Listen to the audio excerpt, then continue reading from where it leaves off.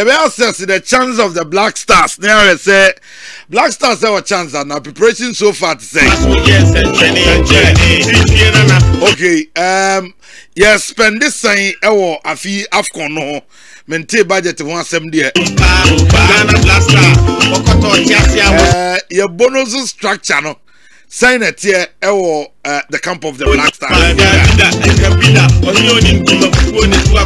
Black Stars repair well and I'm touch it down. Hey, nanya some kitwo. Kinte.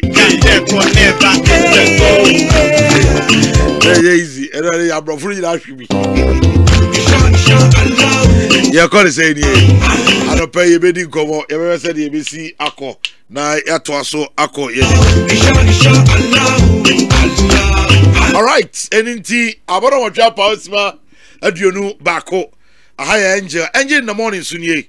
And pay Yerikai Eddie Atumonim. Say your name pending for Calvin Asumadu head of sports at the Angel FM.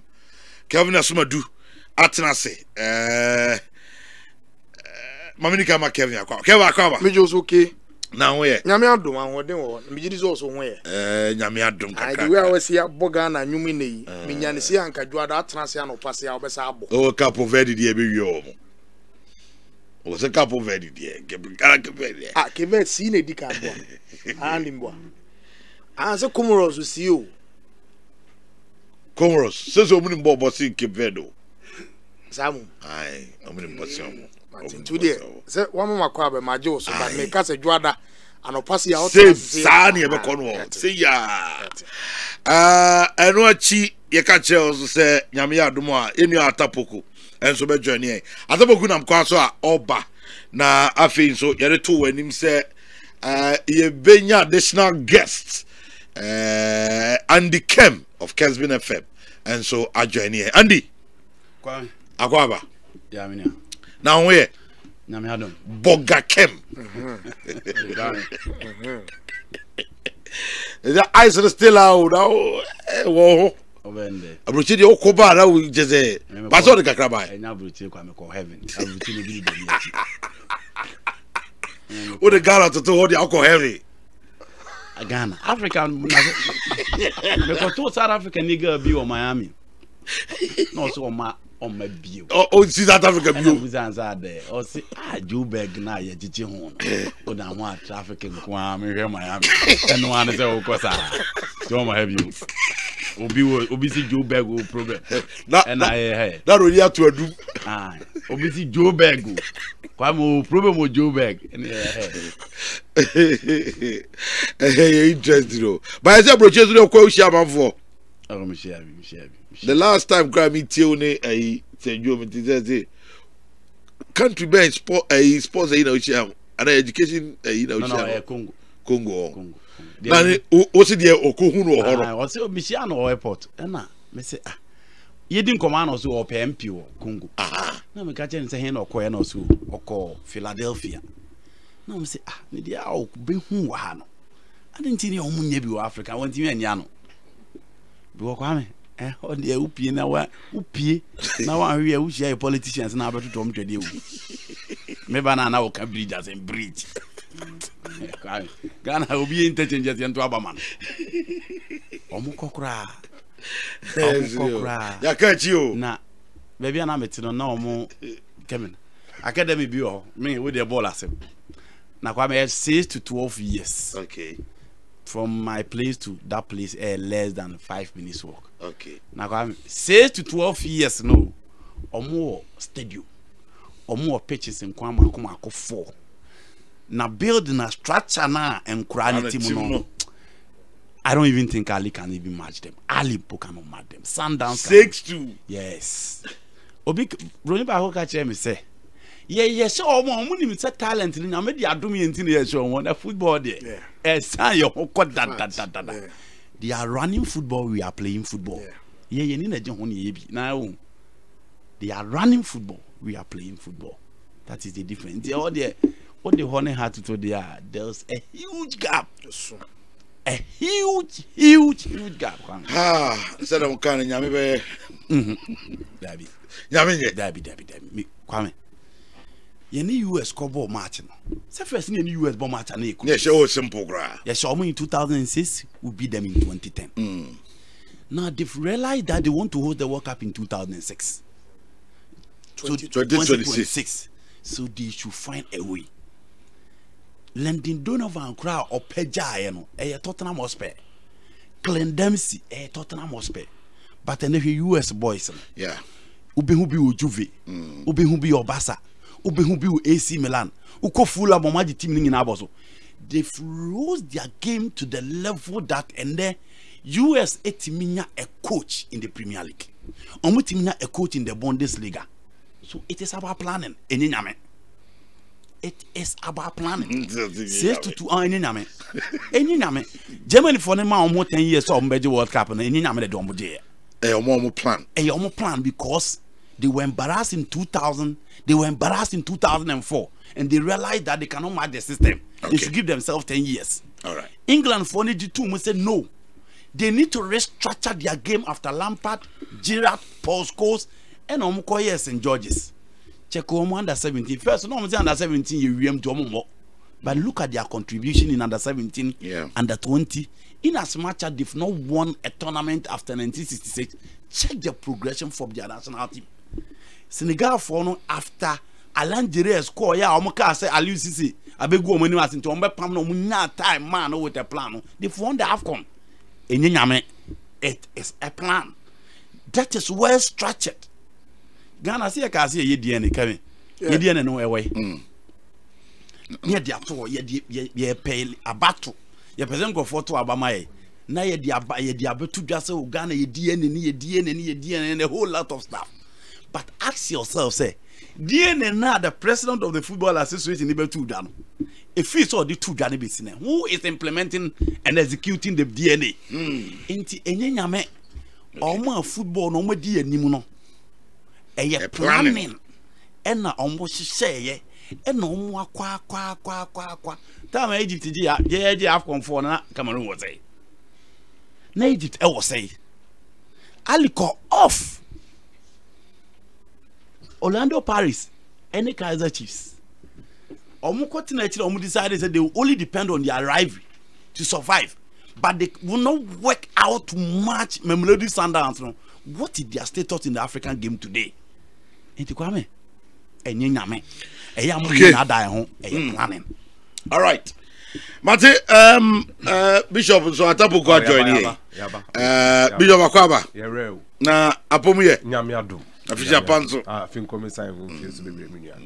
The Yankopoase. Yes. BBI. We are done. BBI the Yankopoase. But you know, say animaniaji. These are like-minded fellows. So yeah. And shall say any chase career na say career juma no moye na efe ho. Na de enche bia e mam busumi nsia to obededi. And the shall say o see DNA.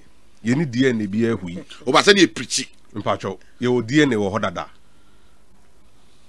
Nipana de mo fan by a friend say Lipet. Or a cat. Madam for a friend is Zacha or the top players. Nipa do akofa na Baha.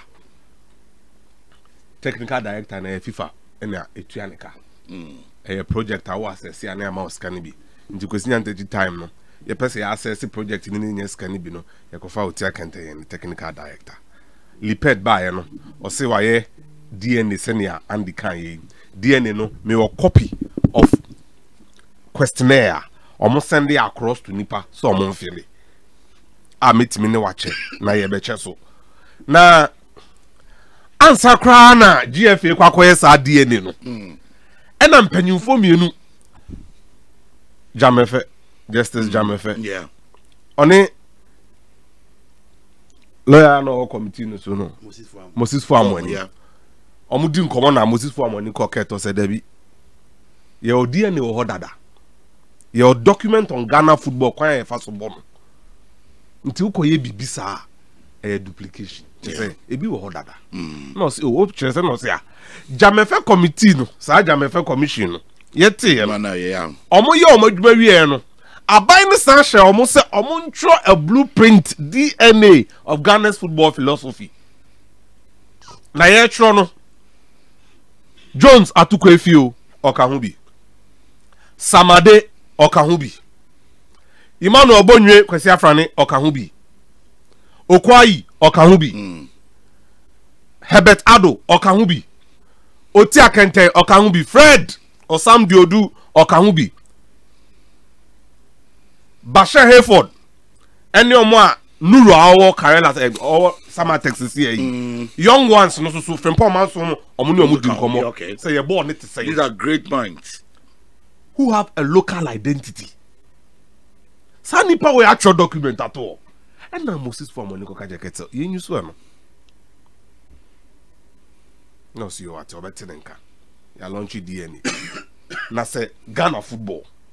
You see a penny ye. Na Samade. Kwesi Afrane. Atukwe Okwayi. Herbert Ado. Bashir Hayford. Sani pa we ya my football. No mo National Sports Council coaches. Nti no mo chade or secondary school. Okay. And sa no mo ko winiba. Nti from 1991 Otofesta ba ya see e under 17 under 20 no. Sa ko si 2001 Sule mo ko Argentina amfa no. These were the people that were coaching our national teams from under 17 to Black Stars. Otofesta ba no. Na Coach Afrane was part of the technical team. Na kuju fi anu nsuka. Nti tanko de nti na yesa control DNA. I don't know say actual DNA me sire bisa Ghana for no pay. Asema ye kan say o pese o tum nchina na odi nkomo to azo ofia. Hwehwe Moses for amani ni ketokre. And the baba be siu no so ana. So ka say David Atakra started say Sikala. Oh, no, but the woman for DNA asem no to. Na yem focus on Afcon. Kevin, Mavin starting with you. Obake ukase ho yem fantoa. We sa Afcon just about a matter of 3 weeks. Ya kwe nim kra ta cry 3 weeks. Okay. The best kwa basi ya ne no abese di nkomo de bia se. Na cause say there. Enti chairman, me ni san nkomo very important. O start here de bi. Empenfo amene mo wa da me anim rekre. Ata adenti ne ye be tournament. Me will problem before even we start key. What wo busa say budget? You can budget pa your professor you teacher no dey mo budget ye dey. Akoma nta hundi aye nko voedi. Akoma ya adwen say e bebo. Okay, enti u tournament wie na wo ba.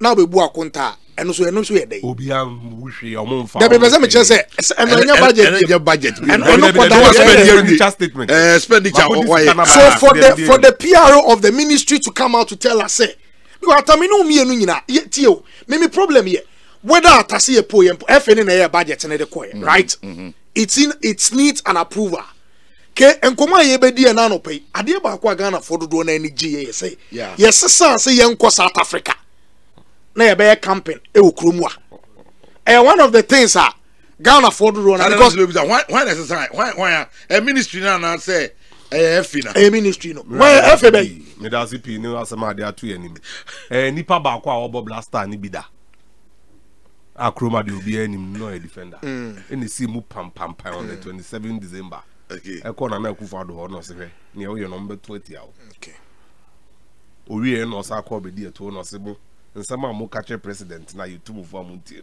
Ghana for be to abeti awo brunya omu ni sika hwo mbotom also the blasters e ko South Africa omu wi ase about West Africa aba bobo and necessary bibia nipa ba ko pe on the 27th December it was in free FU was in free no I mean casa na dem see FN necessary me makasa that mean just in free FN no more di nkomo awie ne nipa ye de ticket man for nipa 70 amudo mo ko sata ai ne obetwa ticket na mom ba onza atade ha adwe ne Namibia for no mo ben South Africa meboa Namibia for nso mo furu aba wu kro mu ano me hu say Algeria for plane from Algeria sa be she Togo Senegal etna omo but you know why we cannot camp here one facility amali for na here na nsen a amali for okay where facility amali for na here the players will feel comfortable training in there. I say pram what say Ye ni pram FIFA project. What the water and be account now? Dabi no. Yes how. No. Okay. Muna munim football. Muna munim football. Kevin pram enye football we dan. Se na be Ghana for any su million no. Pram no enye football. Eye dan esi ho. Edi kan enye Ghana ban sika na ye pram. Eye FIFA. Ena afa sika de ama GFA. Some fancy dan. Kwesi nyanta chiji sika ni wi no kopa na damfo kojo yanka. Oye Western Region RFA chairman. Ena the contract na ma no. Nipa ohe FIFA project no so your friend Samson Kablan. Oye ex-player and administrator from Cote d'Ivoire. Obehwe ne aye no yentimi access sika ni biem. Correct de aye no phase 1 phase 2 no. Correct o maye o.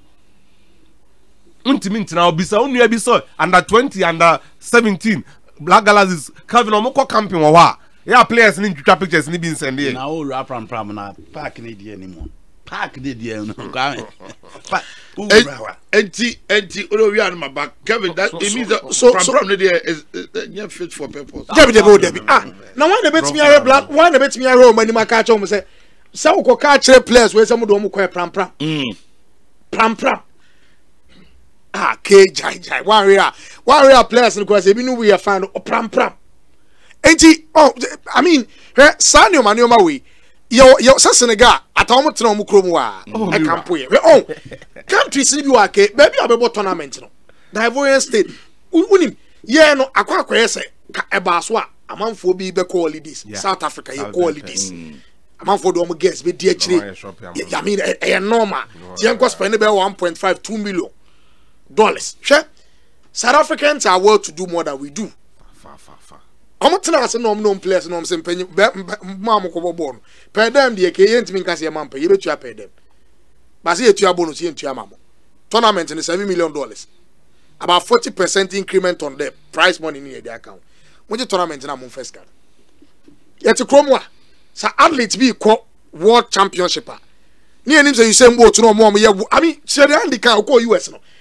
Or say under 6, any under 12 facility on your training. Okay, and your problem that easy. Opian kase pram. On say the who we are near Penema. Why they say we are yeah, the Ghana for us pa. Ghana man soccer center of excellence. GFA. Such as when no Morgan, ubetimi aboy so am yetimi anya hwe mali unim. If you can help this, young question, Kevin, Mr. Mom, pay inside no. Yeah, pram nice. That is we. I'm not to move. Be I'm not to. Yeah, Uber be married. Because me who's a Ben Coffee block. Ben Coffee Diano. Ben Coffee dine baby. I done. Try inside the my. So, Professor Chumesi Subaina. It's me could trap green grass near the photo where I grass green. And only intimate coach dynum for your call on Jay. Massa. When Tassie Mobia Okruma. Keon said, oh, maybe at the free or do intimacy. Say South Africa for tournament like Kiomobano. Yes, says on this year, Omodiano, the Aqua and say, yes, Omodia tournament now, 7 million or Monfa. By a year, Cassa, ye name says, Sana Quaque, say, bonus easy, but if we read Keu says Afcon ya chances to say as Ghanaian many badges here about tournament in Aban. Ever access chances no. Never. Okay. Today nyabote on my Andy Mrem. Okay. Andy. Na me can Kelvin shots you know about your preparation. Me anopa me tia me can say at the point na be all me who say yes here call how do we call that place? Abu Dhabi. Debbie, you're back, Kumasi. Now you call we call training. Abrankesi training. No.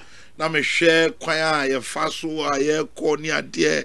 Now me sympathize with the teams there. I say, break a cran. And they became we are Andy Baba, we are Sawan, your fair. A man for free contrast the Biabe Chroma Betonioma. We are Sajadon and we are Sadian operating. Where my Babe 3-4 days. Now no man that be a Chessica don't go to buy anyway. Now be free contrast by Doom de Biabe Toniomako. Who see Obi, no more crown, no more bomb, one can no multimate trotro. Air condition the enemy. When foot to and they rack any. We are Sadian or one reality, but then I will and start Sadian. Because the only say, these players send him and you my Timo Chroma. If we and footro, Who free when futu? Na dey. Onko hebo. Onko hebo. Onko ha na onko asphalt. Ezi ara na ti. Ah. Ba who dey there be who dey onya nipa. Se me mo ball no bi. Na do ball no omo ko park no so omo ko train wo park no so. E say ni atim wo krom a e na da bi omo we anim ka kire say omo so omo adwuma no omo ye no. Empanyfo no omo ti krom a look at the people omo ti krom a. Share the lights of Cant omo ti krom a da bi atwam kwa eko. But omo we nyame anim say nke enko campaign on South Africa. You spending close to $1.5 million. That's it. Chairman, I'm here starting say man. We are not respecting people over there. Sa kwan so no. Amam for wo. We dey starting say amam for. Abidjan kwanta so mo ba. Eya na military escort ediomani there be. Ekwan no hin ne ko hin. Ye free Mayanka Brewery and na ye ko Dr. Kwame Chase Sports Complex. Yes. Hey, usi kwa yusu anano mi si so. Mi tu jasa ko si se bi du Abidjan kwanta kene nyesa. Abidjan kwanta. Na ho kakre ko jache pro. Ah, hwe basi pa bre. Good. Aha. We futuro. Ni de nyame ase. Air condition bus. Air papa. Against printer. Any air condition. Sister Kriasi Kananka. I'm talking about a group of young men who are on national duty. Good. Sister Kriasi Ka national duty in your sponsor no. On the deal money no. Sister Kriasi not sprinter ni mo beton ni oma. E wa putu jadwom no. Ni sika na ode ko South Africa no. Enti saa kura bi e wo nyame ani abrankese jache pramso ojina Japan sani mo no hu se Black Stars bus na ekwa enije ene odo Ghana edition akoma mu no ye mfesi Cant ano eno ye ma monye mo se monye. Yes. Look, these people should be serious. Some ko twa beto na mo fi senka ye nyina ba be so na nke ye twa abo aban ekwan na akufu ado ya ye ni ye pa o se o ye dia kosi lakeside o ye nwie Let me pay first in the anka from traffic. First na Edru Brewer. Che, busa mo ga mo bro ma bro kwan so. We kwan nya me na yo ma get do ya job because ni ntimi nkodi atontu traffic no so. Na wa wo di military escort na mu. Omo nkoye ball no na obi ani omu ni asem. Omo nkobo ball ni din. Atana national duty na na ke ka no. Soldier for nya national duty.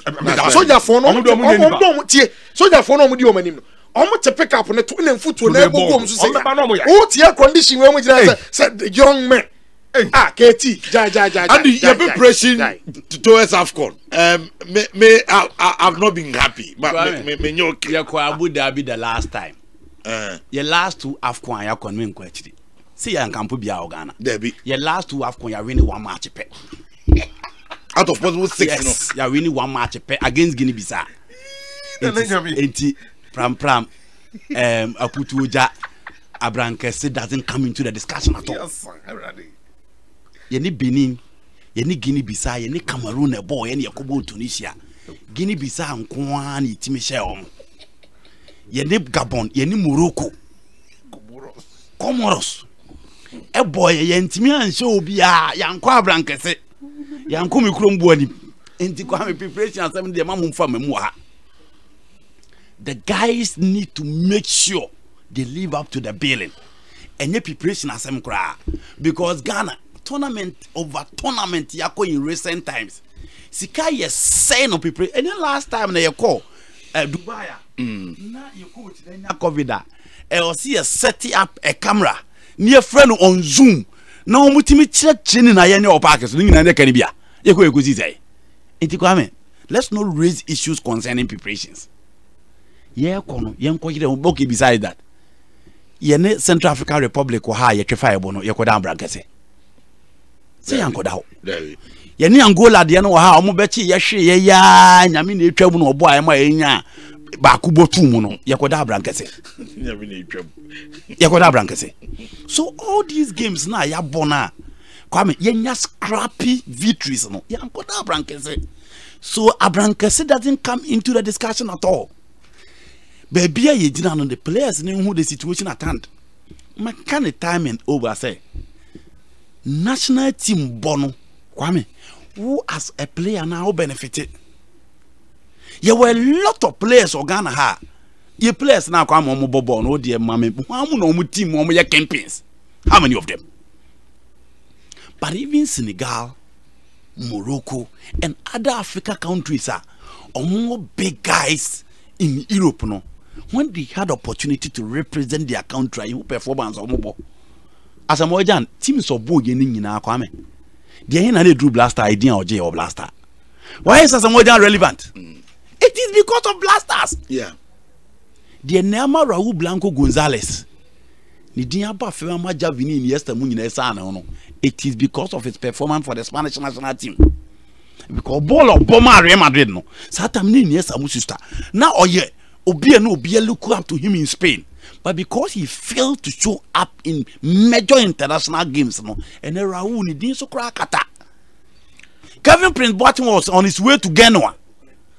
By his performance in the 2010 World Cup, El Landino, AC Milan. And the players, no Kwame.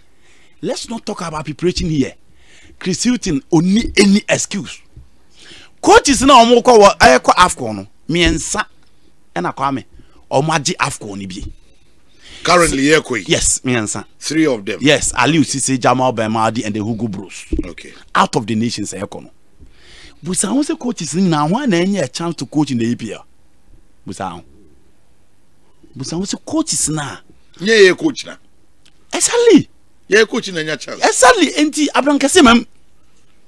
Onkonko Yedman, he has been part of the blaster for the last 1 year. Who be beer? I will blaster him from the World Cup to this particular time.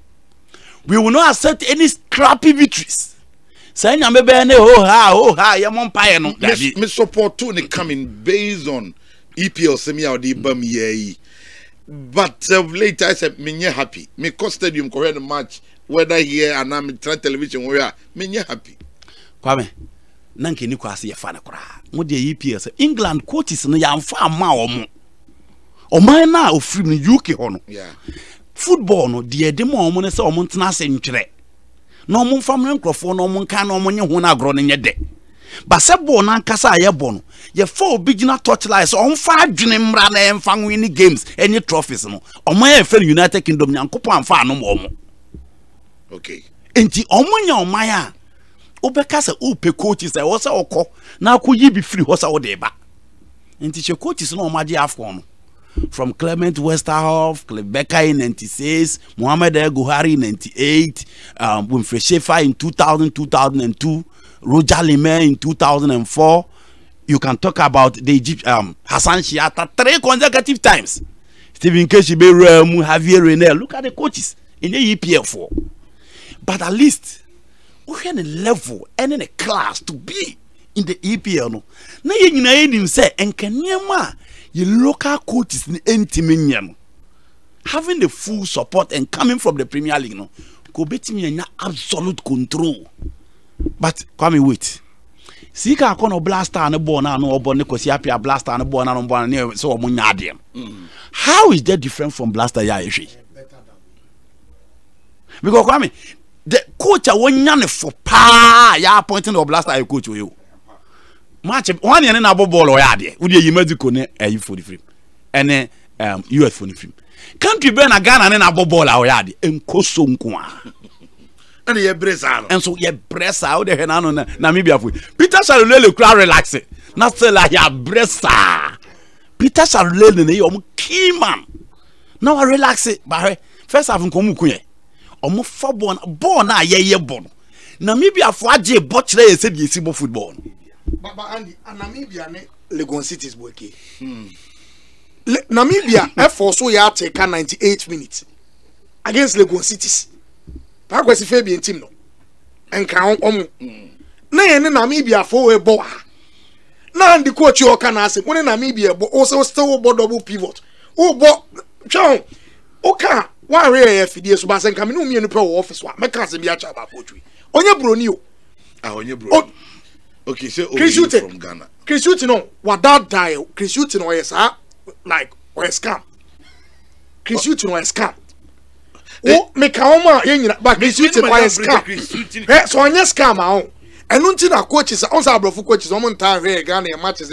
Chris Hilton bet say say on bo match obo for akwa. Sunya not wo. Obo say odidi e chire na Ghana for aka say coach o ba di. Tactically onya de Chris Hilton. Na enu ne ye behu.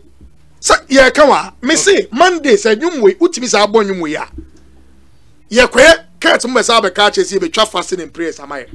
Obeti amachina ebeba Saturday. Say ye be twa unko fasting is anu buy the hunya. Mo de say ye krom one.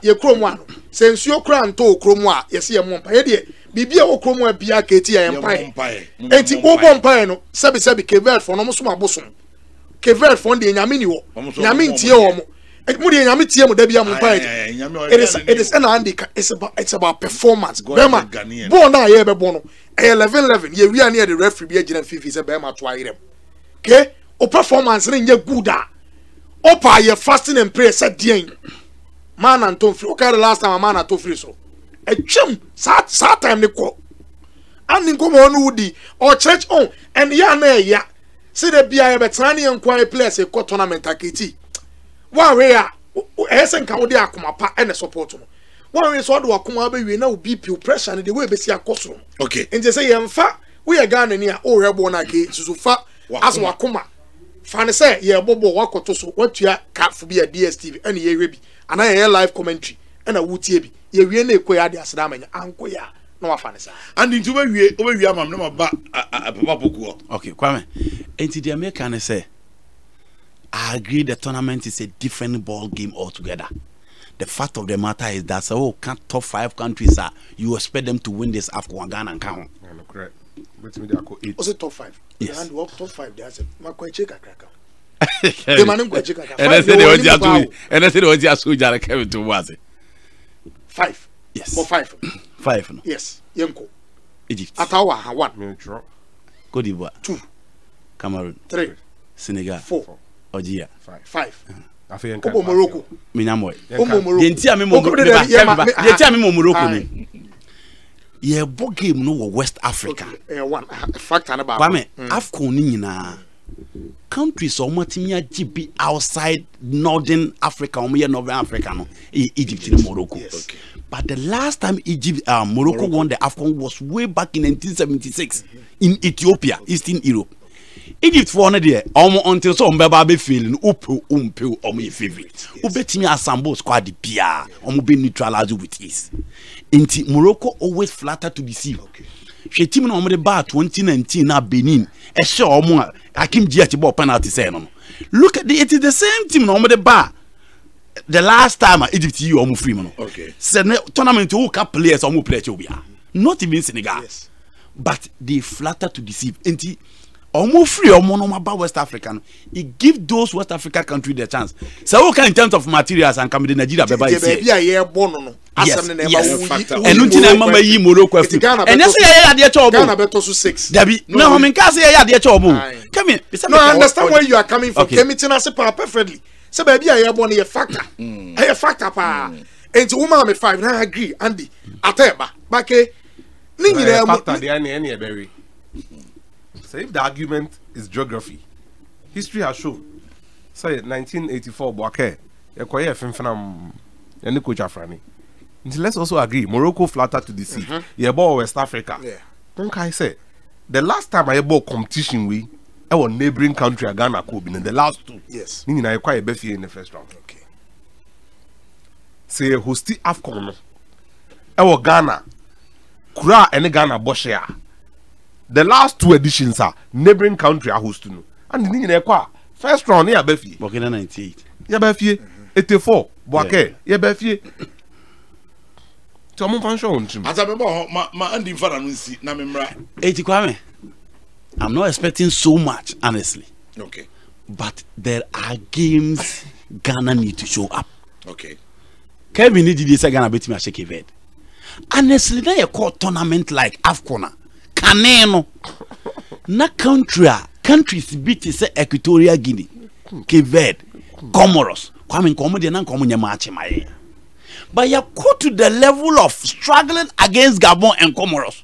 Into your story ne thing. And as I said, in the last 2 Afcon we have only 1 win. That makes it very difficult. Again, your games are ya bunyina. Christine Kraba ya match ya bunyina akra no. Ya say go back up in the first half. Yes. You free kick no. Kudus there no. Again. Again. Because I saw me kick. Statistics now. Again, Ghana and Ankasan. One of the last time you cover match where we win be. Samba. Kwame. Ye team ya ye ji hu we the last time you say. Yakwa we match akwa kwose no. Ahye no ya da bai. Ubi hu na neutral ground bi ni yakonya free kick back pe bi. Ye de na mu. And again, the big teams. Omo ye team she omo Afcon Nigeria for nko a. O de opa hwe. First ni team she Tunisia. Yeah. But Tunisia for ye free the last but one. Enti omo ba ye bubu omo di na nyina omo so omo twe se eyi omo twe esre ni abasa. Enti ye situation na Kwame me minim say we can negotiate from the group. By negotiating we are, and it won't be easy because if you are struggling against Madagascar, Central African Republic, and then Comoros and then Namibia Modia, then you should be ready for Cape Verde. You should be ready for Mozambique. You should be ready for Egypt. Because Egypt for the Kwame, I have so much belief in them. Say at the tournament they will show up. And when Chris Hilton fails this one. Oh, yeah, Jano Kwana.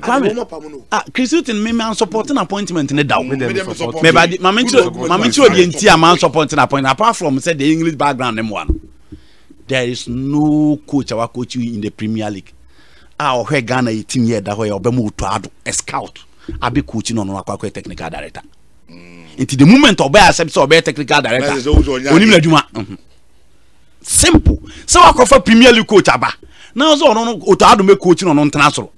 Obi obedi saade na tumbia no nim na to jitu mu na na. E kwa na mkase empam because he has been part of the mess. On omo technical bench on wo nyina me yes me se empam bia. Na de ya na se nkuya no san ho on picture no. Didi drama ni George Boateng na Chris Hilton ginam. Obeka so omo dwune bibi. Why do you guys always take me back? That's what I'm saying. That's what I'm saying, that the technical team out there no me for obi aso. For lele kan. Kevin, we are sure say omo dwune the tactical plan for games only ko kan. No lele into goalkeepers into lele kan. Yeah, you lele film. No, you knew lele film. I'm saying that Ghana na ankasan obi enim say. You need goalkeeper. Who does he know? See any goalkeeper. And one in him. Oh, man, okay, they say Casey. What am I Kevin? Who does he know? You keep our yard the AFL. So we have a goalkeeper. Good. Now they don't go be. So we have a goalkeeper. Okay. A goalkeeper came for a very long time. Ghana team in the CAF Champions League. What's your Orlando Pirates goalkeeper? I can find Richard Ofoy. Now Richard Ofoy in the choir they create when he say. Now out of the PSL games, so my was 16 games in the South African Premier League. And other caps on a minute on Nebio. Richard Ofoy there number one. On the back captain, Afcon one echo captain. George Walacott. Nip goalkeepers no man from in a minute air artistic bonus or Jim more. Or die channel. On the on no do any chance on or Dapo artistic but oh, it's a Felicina body. See a person here kind of ground. He should be part of the team. Felicina or can reward na a dema media man. So Mokonomuko ye or goalkeeper no mun ton. So there's no way you expect him to be added to there be call up no mcha say one who teams now mo frefre Ghana. Yeah. A curtain crop for na reward no de ma because nobody can convince me say Adekiminta or Kotokwana has and Konkobi. The entire man for Di Maria Ankon because about one bar so anka has into market. To no man for Di Maria Ankon. As Cant fall out. You don't know Busatapu Kusameboa. Form to man. Dientino san clan hobesne ko be poso ko visit kotoko okọ be poso na dintino wan visit ya second en ka second so be to atia no. I'm giving you the background. Intino okọ visit kotoko no Richmond Lamte, in as much as I agree 8 years huge experience top quality kotoko ma reward o mo by giving Richmond Lamte that opportunity.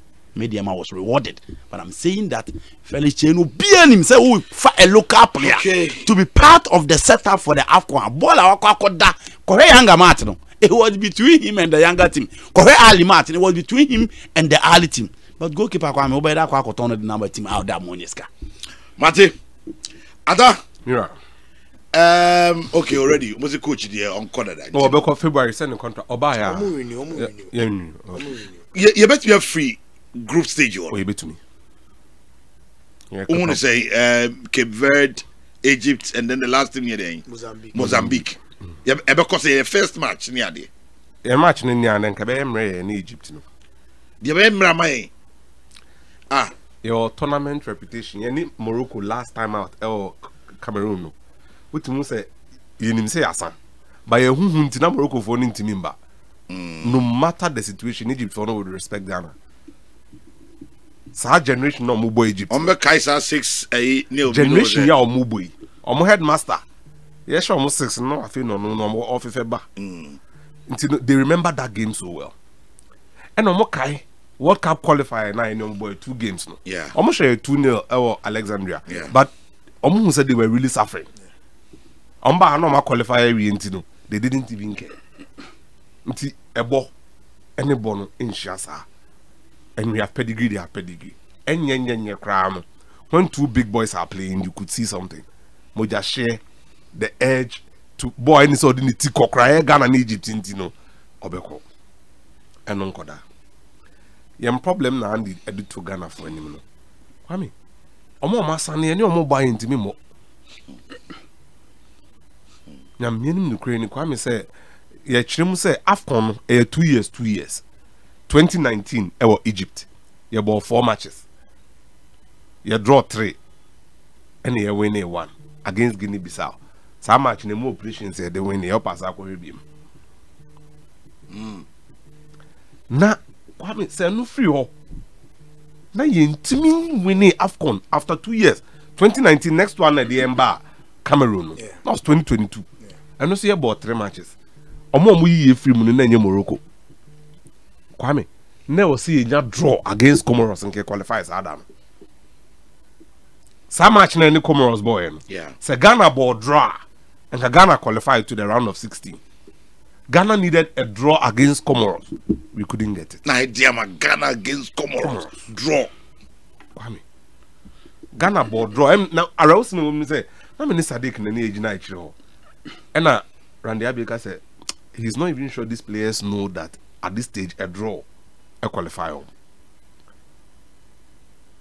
Now okay sana me boto pa because players no mujina park na so no. Enya we say Ghana here draw. Me come through say born here born Garua. Every player the Black Stars eba Yaounde no. Omo make sure say be jina Douala first. Send a bear party bit me a joining British Airways are call London. And no bebo FA Cup was a League Cup match be against Liverpool the red card. Look, there is something about the Black Stars coaching Yadi in G2.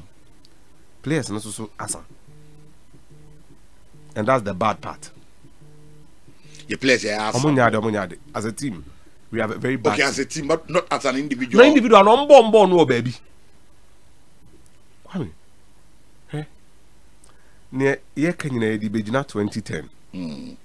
Your first match Calvin ye Côte d'Ivoire. Côte d'Ivoire 3. A group a Côte d'Ivoire. One other person and then Nka Togo. Yes. Ebeka hu. But not Togo. Anya accident. Kabinda incident. Omambo. I've forgotten that country. Wow, we say be out the Okaya Bekache. Your first match no. Côte d'Ivoire for ne shebia. Kwame ye born na Achilles and Sakunya ni ACL sa match. The tournament na bury. Your next game now, your boy. Burkina Faso against Burkina Faso. Kwame, you could see say Kudra Asamoah Jan, Anthony Annan, Richard Kingston, John Mensamo. Kwame, utumu say Mkoye against all odds, but Omayo Majors on Bebo. There are moments who be you know say match where media. Sa Burkina Faso match na share. At the end Botia Angola in the quarterfinals. Sabone could just someone you know so Bobo na mai. No near Samoa Jankabu be host nation ni film. Now no ye copy me 2015 as Samoa na or the hospital yeni Algeria no. Kwame say ya nhye sa match na your group of South Africa, Algeria, Senegal. Ya nhye Algeria ye befie.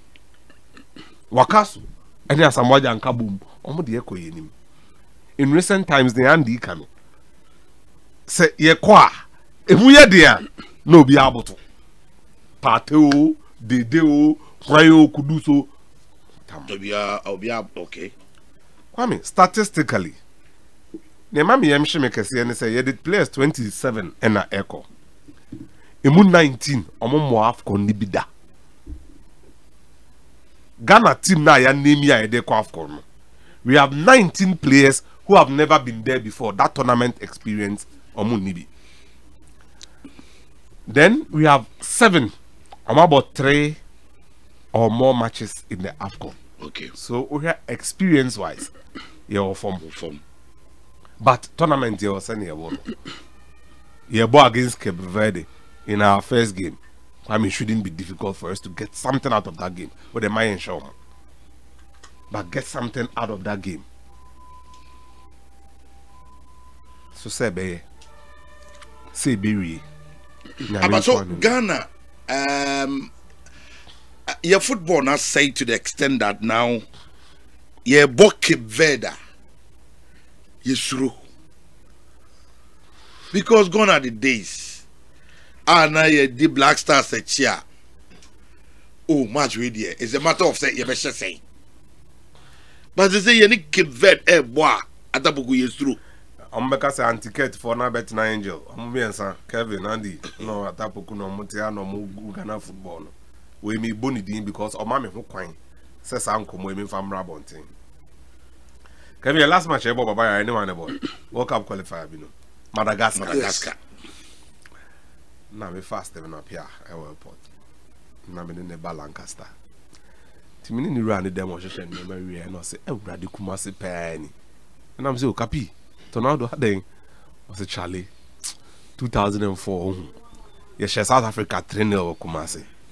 Na ye ba he na ye be duru no be esuru because South Africa for no. Omo na share Cant 2000 Kumasi. Na South Africa omo form Charlie. Ntimi kra me captain kra me suro. Na me say oh sir, I say no sir. Ye ba Kumasi ye co training. Bas ni 2 years supporters ni hu ye ya. Yeah. Na I say asafo baby, minimum. But you do stadium, I say you go training no. Kai. Me hu ya na me hu na me catch players ne say Charlie. Sami ko for we anya de bia. Onim Kumasi sin obi a. Wallahi e be South Africa. O say o kan say me wie na e na Solomon Tari sorry we cho. Kapi aswe ba o ye be kom kroma. Solomon Tari sa ta no ya kraketo o. Satan he scored in that game. Oh, me no share go. Ye call Athens, ye call Pamon say wa PA call disco ze dey no. Yes. But ata ene Madagascar, ye be mi hwe kurum sa asem fo obi a hu. Na am say Steven to hwe be say. I say eh area sipa ene Madagascar be match. Ata u biza me say me hwe because Charlie Ghana football. Or ye Charlie sa when man to also BMKT. This is somebody who has captained this team to the highest level. Onim ball num sin yen nyina yetia. Ono kwa yemhye no na me ata na me den. Afi we o say nyame be ni bi o say apio. So, cause Charlie say o hwe yen players ni a team a. First ni players bi aburu so. Mama obi ehunu na o. Eye sunsuma na ye di wura team num no. Ene na ma play Anthony Anane Mikel Obi Okroma. Na da Antonio na ni ntipeni Mikel. Na bi cry o men cry. Haminu Dramani. As the match na Ghana South Africa. Mira. Me say osi no omu suro Facebook on mo. Omu suro but osi omu wura Kumasi a omu ko training. The amount for ye tro omu asafo e na omu do stadium entrance na amount for ye no. Ono Sami Kufo na mutara se wallahi be kun kofu we. Omu sho omu trainer. Sunsuma. Why can't we have guys, you know, we have monetized the team. Okay. And be a penny interest. Okay. Hey. We more time no. Omo ye Black Stars no. So ba. Enya afi na obey ye. Mata de me mpaboa me boot me. No. No. Okay. Well, still on Afcon. Kevin. But Kevin, remember my atabukunya dey with mama asana ba. Now why you dey because dey o top 5. Okay. Or top 5 for tournament we me info. Number 1. History has shown. First our tournament we ebo habia nipa mienu and they are sorry. Cameroon and Nigeria. Okay. Omo your first 2. My boss here next Senegal. Okay. Maybe 4 Algeria. Okay. 5. My dark horses for this competition. Burkina Faso. Burkina Faso. Also top 5 Ghana nim. Can we answer about starting over we know top 5 here. Na 19 ka tabo Ghana din kra o ma say think sorry. Ko mo Ghana so Ghana ni ntiana. I will place Senegal being the defending champions. Yes. The Ivorians to be part of my top 5. Egypt, based on said the Yakan. So the Egyptians, wherever you see them, Oma say Germany na any moment. Whenever the Germans are going to a tournament, German machine yes. So mama 3. The Ivorians being the host nation, and me who are be almost so yeah, as a man for that moment in call the Ivorian national team so. Okay, that is 4 no. Then the Moroccans. Based on the World Cup, say Morocco for no 8 me the World Cup. Although some on World Cup, there's anchor for African football is different. Yeah. But Morocco for the same attitude, mentality. Okay, every Afcon we normally the best 60% and not 65%. I think that the Moroccans will also be, a team to watch in this Afcon. Jimmy 5 no. Okay. Me no wouldn't come to webinar because time ne Atane and the Amoa since 2008. Open country back boss semi-final and final parts. Yeah, boss semi-final be ya Bob what 2008, 2010, 2012, 2013, 2015, 2017. You do 2017 and I feel it. And the can say me or say okay out of 6 on the money say the last 2 Afcons I have winning back as a woman I say yeah both 6. Yasha 1. It is from. Am I in the 7? Yeah, about 7. And Yasha 1. Can't you? From 2008, and can you show Kramubonia media and Yami time said the Accra. What times are from 2008, FCC 2017, ya boom fine. Yet me do final. Final, Obi Bopana to be me, and said, Quabranin Kobo West or Chacobola. Yet General Way and out to Papa. Now I because for a tournament. As I have no much muda. As Jenny say. Oh, Nampire or boy, no. Sabankwe. Any catch on say, send your way in 2009. Are you motted one? Into Ghana bench and I gave that. But so look, Omunia, you my catcher, Cobo. Into Osha or say, no bash or shy and one. The day you could not home from Accra Tambona, according to Sabankwe, me boni dio Angela. Say, Omo catch on say. The day you a ball penalty no, oh don't find the boot ni lace crown or ball. Ebeshe. Inti Ghana bench no. Time at the damn ball 3rd penalty no. No, was switched off. On one cast or more capital or not. According to me say Boni din Sabankwe. You be 2 miraculous see. I say Omo catch Debbie are you Debbie men quite change now. Omo do no rush for my free. Yes, we know we didn't have one. And into not all soon some more pictures now. Your boss are born you what is your pa because Obaha will be enfino. And we won't get the video, but Sabankwe can't ask them how to go back and watch. Are you Amon? And the man giving you free children. So what penalty, but no to me. David, no. Gavinho, Gave Yao Kwasi. No, the China or him. But Omo say, are you penalty? No. Quickly, then he came to watch some. Afa. Today na Katie, Yamen fan no mobile. They are taking. Why you weighing na? You and me and your tournament. Bounce Katie. Tournament here, equi. Any more muti ufi. Your strength to fire day. Kudus on. But also Kudus or more Afcon be that. Kudus more Afcon. Debbie. And a match and the first one no mobile. Or by Egypt on. Yeah, possibly. Okay. Kudus first Afcon. Only first Afcon. Is you win an hour. Okay. Into technical team need there. Obi amfino. Man fino cry. Sabanso so they know who swung as a national. That chiro dey koye. Yeah. The directive was from Ghana. But surely was so. Oh, Tinisio pa. Barate. Directive no so mo de ma na esi ana o ma beka. But last one na ye ka se pani nim la Ghana. We be she na mo ko Cameroon na ambam no manka. Pani de ya. E last Afcon ye ne komoro se ye ka se ye pani ba ko so no ho ntimi ye nche wo.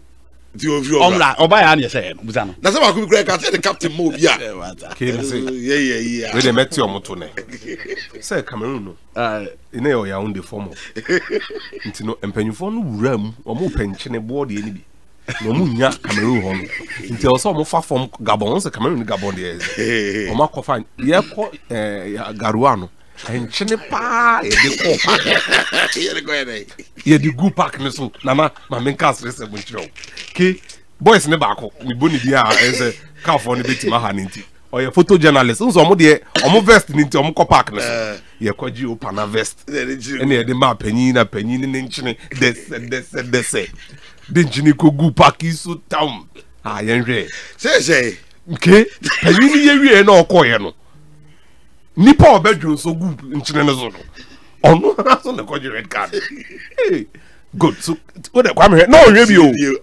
no hwe the video na yi na di crotty o bench na chikro ni o hwe penalty no throw eto ye na omo ka che na no dimdika cause aha no there's any abo omo say two omo winning penalty no nti omo say two ya she o de hwesoro ya she two on just yes yeah the cash two and omo say two will find money you bought third one and in the head the kick no yaje and I make yaje yeah that was the thing and almost celebrate you all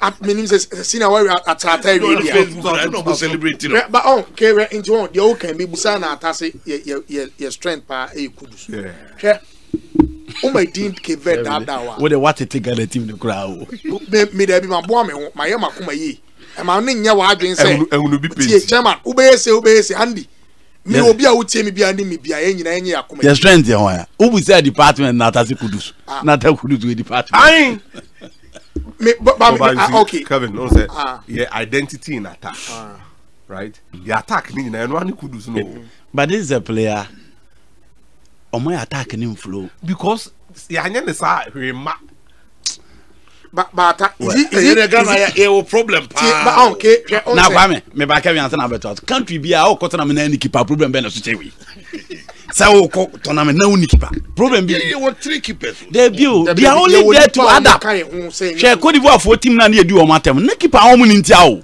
Copa Cote d'Ivoire for team na e di o matem so o masa o mu odi bi o mu firi mo no bari Copa hwe Cameroon for na Afcon obi antim na o mu apart from Egypt e keeper ntia o enya yo when what fast break on do in 2017 Kwame and the assembly kan nan ka minji ndi ba say we na atwime hwe on the last Afcon na e koye no yeah sala na da animu e na Egypt for na sa won finfini akire yeah e no mo Abugaba no Gaba skills there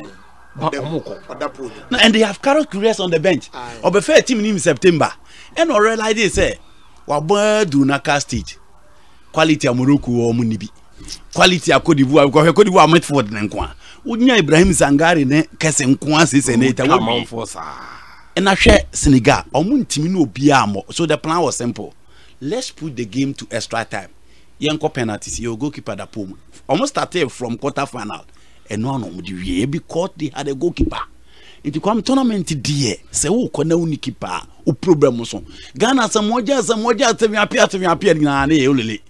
But in football, we don't celebrate saves, we celebrate goals. Yes, but Andy said okay, check from 2006 Egypt. She goalkeeper no the tournament no. Yes, Ivory Coast and the tournament na goalkeeper no contribution.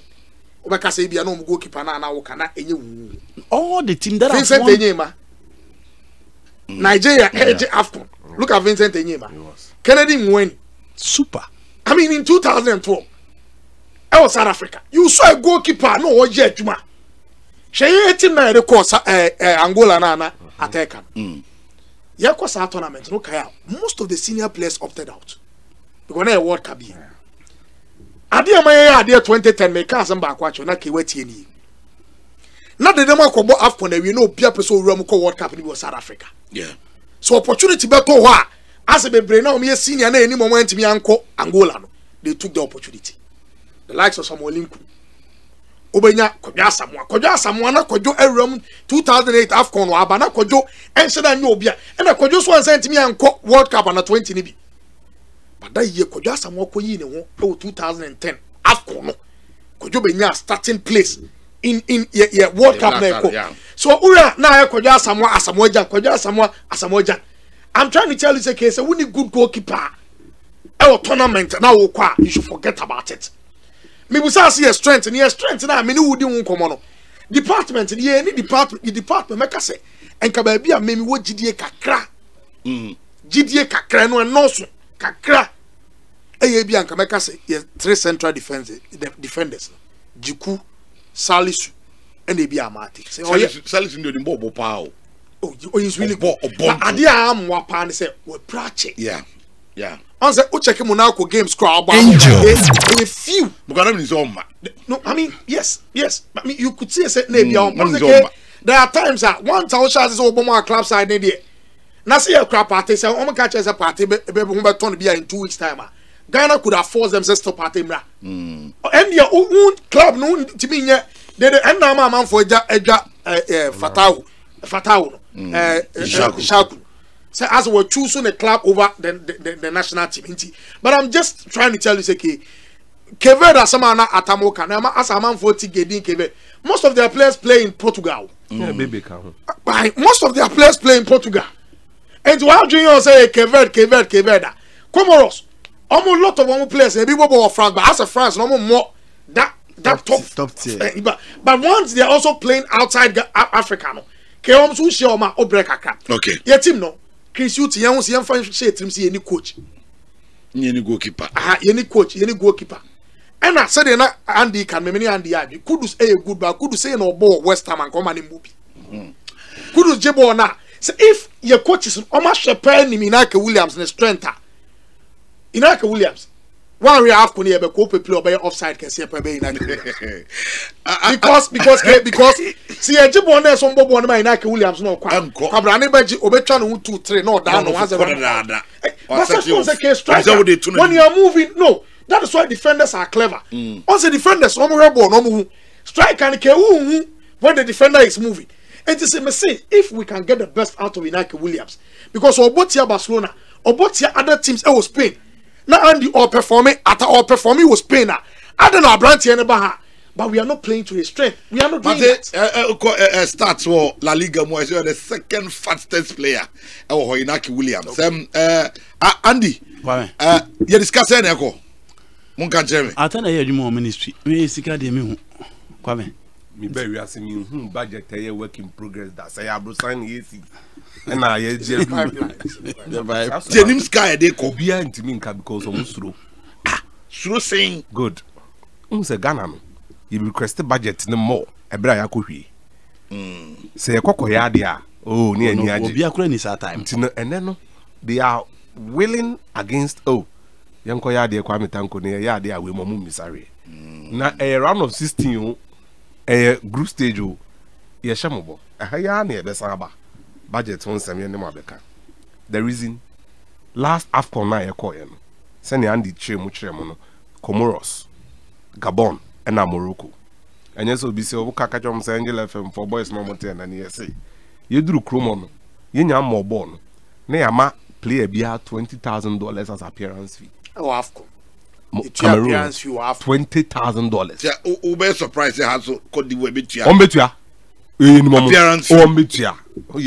Na no ye hwe ball no stadium no nkoma na ekoso azem krofo ye ni abri say kura pedem ne omo di mbo so nko botiri obobo kwasa ball no enko $150 and $200 a day na obi otukwa ya ministry accountant kano nipa na eni omo dile ni mo ma yehu omo ye se na be ya ye sha omo ma ye sha ya mama wura hu bebre ye sha ye yanhwe omo ju omo sika so omo lova reba che kofa ne bai sa Afcon na ye ko ye na Yeni Cameroon, Comoros, any Morocco, Comoros, any Gabon group. Yenya 1 point. 1 point Yenya from Gabon Hono. Or $40,000 as appearance fee. There be say two players now. No coach be over double. In 2017, in 2019, the Tunisia said, "Yeah, be fee." Ni yes catches ni ga on board semi-finals. Abasa the Ivory Coast AJ tournament. Ivory Coast no je na adodo de players ni nyai ye wie no o check ya de players ni be nyai na e do so check de oje wo enti be na ahye players ni nkran say onje cap. I was thinking Mustafa would have been the change. Oh Mustafa. Kevin asem no kind. Yem kwan your man. Your national team timi kolusu Afcon to Cote d'Ivoire.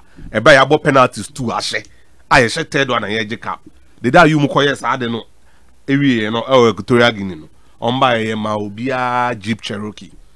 So akobo final. Abo pretty good. Yes. It two yenye cap da. Nti hu hia bi o de o be pro o body. Mediocrity na ebu ekum. Kunya kra. Ye ma obia Jeep Cherokee. And you force because you hu trophy ni bi o. Ghana wa wadi 50 years kra. Me just the trophy. The two no this is a 40 years. 42 yeah. 43. Yeah. Na kwame. See ye nye bibi e chese ye beti ye di Afcon. Ya ye bibi. Algeria for no ni Senegal for. Ataka asamonya abona no. Algeria 2015.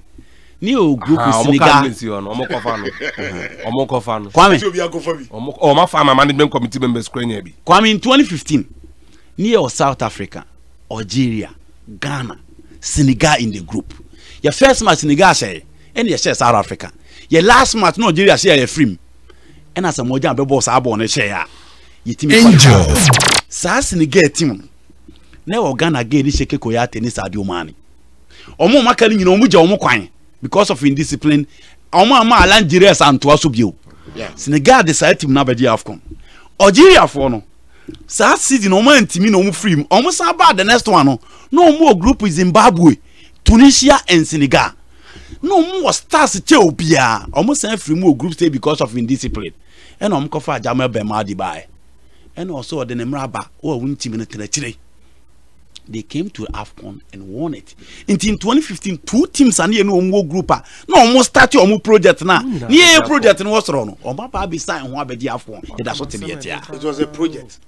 Yeah, and see any project. They may come. I mean, say, yeah, the same quality. I mean, yeah, but bumpire. I mean, I know person call on the Katiano before I was on poor Momo to Sawi, that's all for my. No, I'm telling you, that's all for much. Free high school judge, that's all for much. That's all for much. Maybe I mean, one way, that's all for much. Imagine the town.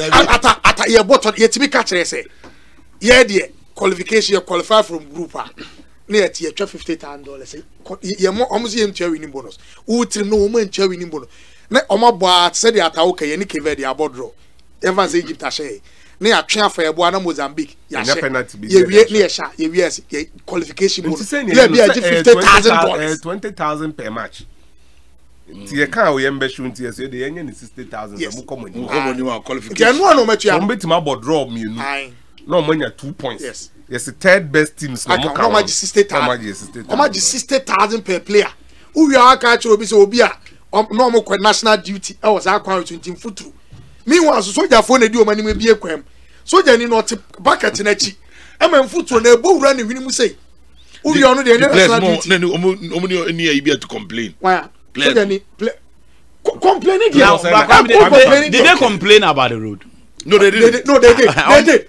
They did. So no one say. No, but I'm not. Okay, FN complain here. FN. Now, apart from FN, Messi, they did.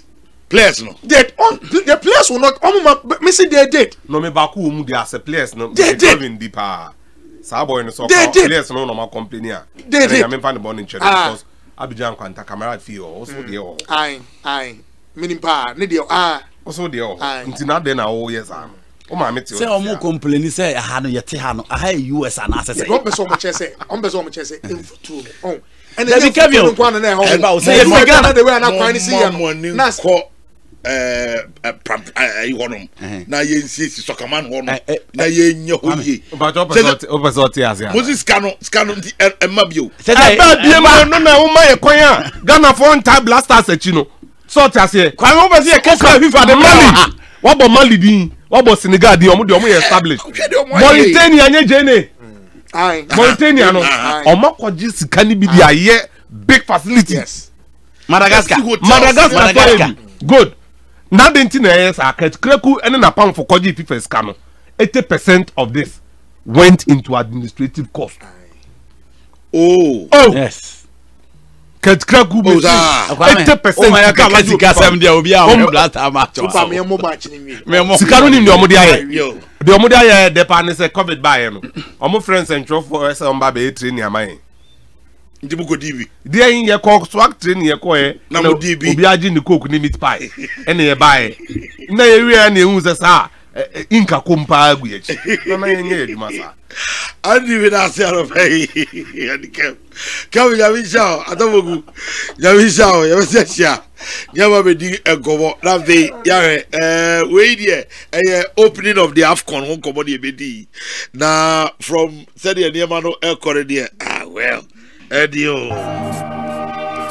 Okay, yeah, there are so many besi anthem ni for Afcon 2023. Ekoso Ivory Coast. We need the Kwame Tanko.